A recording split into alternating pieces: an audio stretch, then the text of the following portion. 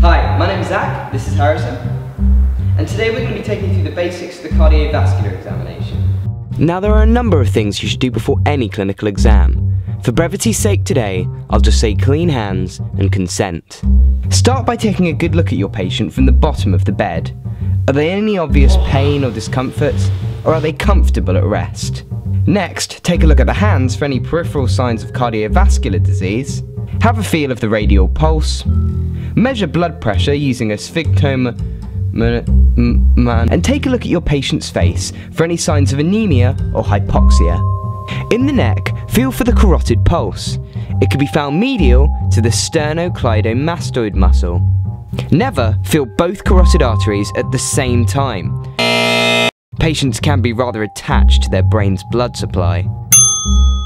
While you're at it, don't forget to measure the JVP. Now we can move on to examine the chest itself.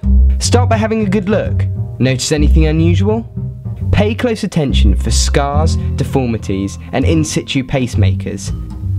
Once you've done that, you can feel for the apex beat, a palpable heartbeat normally located in the 5th intercostal space, in the mid-clavicular line. The location of the apex beat gives you an idea as to the size and location of the heart. An apex beat displaced laterally may suggest, amongst other things, left ventricular hypertrophy. Now, have a good feel for heaves and thrills. Heaves a heaving heart muscle, again, think hypertrophy, while thrills are palpable murmurs, think valves.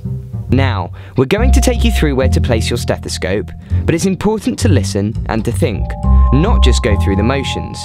Try to identify the first 2 heart sounds, then listen for anything extracurricular.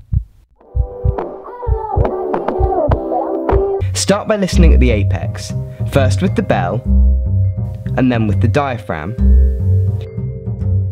Next, listen over the tricuspid area, that's just left of the sternum in the 5th intercostal space. Next, listen either side of the sternum in the 2nd intercostal space. That's the pulmonary area on the left, and the aortic on the right. For more on this, check out our video on identifying heart murmurs. Before you put your stethoscope away, lean the patient forward and have a listen to the back. We're listening for crackles in the lung bases, a worrying sign of pulmonary congestion. To save them a return trip, take the time to press gently over the sacrum and see whether you leave an indentation. A lingering indentation indicates sacral oedema. Finish by feeling for the peripheral pulses and pressing over the ankle to check for pedal edema. Now, you're not finished yet. No cardiovascular exam is complete without a respiratory exam, an abdominal exam, and a full history.